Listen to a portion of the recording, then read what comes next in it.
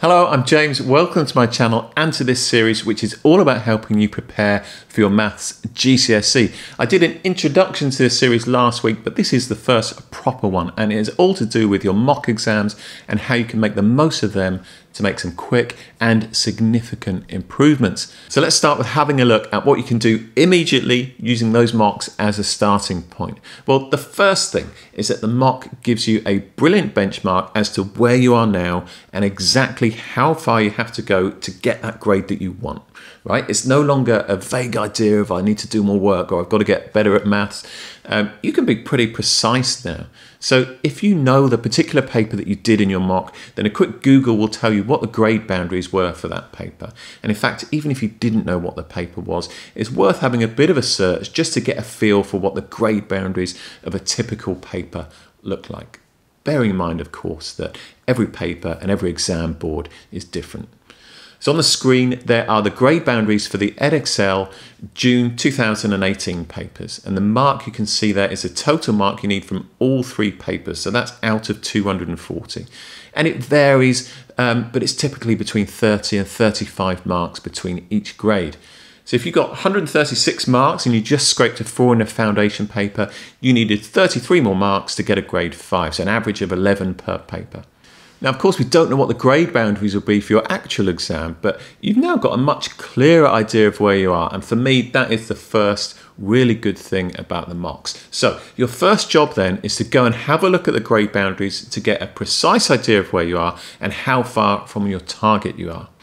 The second great thing about mocks, and in fact the third thing relates to this as well, is that you now have some really clear indicators of what you can do to improve. And the first of those is that you probably made some silly mistakes, right? It's completely normal. It happens, still happens to me even. But there's a tendency to look back and be very generous to yourself and think, well, that was just a silly mistake. I probably wouldn't do that in a real exam. But you're not going to do that because we are all about learning from our mistakes. It can be tough, but it's how you will improve and it's how you'll make sure you don't make those mistakes in the real exam. So your second job is to look back through the paper and make a note of all the topics where you're kicking yourself about a silly mistake. Write them down on the front of the paper or somewhere else. It doesn't really matter where, as long as you can come back to them later and check that you're no longer making those mistakes. And whatever those silly mistakes were from now on, when you're answering questions, just have an idea in the back of your mind to check you're not making those same mistakes. Very often, reading through the question at the end, after you've answered it, can help, or just checking that you've rounded the answer off correctly. That can help as well. Those are both common mistakes that people make. And the final thing today, and I think this is possibly the most powerful, is that you can use the mock to start to get a feel for which are the most sensible topics for you to start working on. I found that people will often fall into the trap of either wanting to keep practicing questions that they can already do, or they'll sometimes do the opposite and they'll want to practice the hardest questions possible. And actually the most sensible thing is to practice the stuff, in between those two things. Things that you can do with a little bit of a nudge, not too hard, not too easy. And as you do the paper and as you look back through it, you'll know what those questions are. They're the ones that when someone explains it to you, you think, yeah, of course, that makes sense. I can do that now.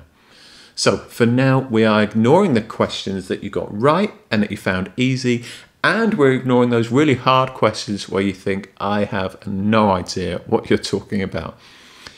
Now, broadly speaking, the papers get harder as you go through them, and you'll often know that there was this page beyond which I really started to struggle. So that is the area around which you should focus. So your third job then, over the next week or as soon as you've got your mock back, just choose one of those topics that you think hit that sweet spot of being just the right level of difficulty for you, and you're going to do a bit of extra work on that so that you feel you've already made a bit of progress with it. Show yourself that you can do this, okay? So the question is then, how can you do that? Well, there are plenty of options out there, and my website does it. I'll get onto that in a minute. But another one I would recommend is Maths Genie. That has loads of exam style questions. They've got written solutions and it's arranged by topic and by grades. You can scroll through, just find whatever it is you need to work on and then check your answers or see how to do it using the model answers. It's all free and I'll leave a link to that in the description below. And obviously I want to plug my own website as well. I think it's great for this. this. So if you're on my site, mathskitchen.com, you can go to the topics page and search for whatever it was you wanted help on. Let's say that was to do with finding the area of shapes. And let's say you got a question wrong to do with finding the area of a triangle. You could watch a lesson on that and then practice some questions, or you could just go straight to practicing the questions. Alternatively, you could choose key questions up here, and it will give you some very specific questions that guide you through all the necessary skills for finding the area of shapes, and it will help you identify where you're stuck and what you need to work on. Or you can choose to just answer a mix of questions, including some exam style questions. There are lots of other nice features on the site, which I'll get into in coming weeks, but one to be aware of straight away is that if you log into the site, it can track what work you've done so that you can make sure that you work on problem areas or things that you've not yet ticked off.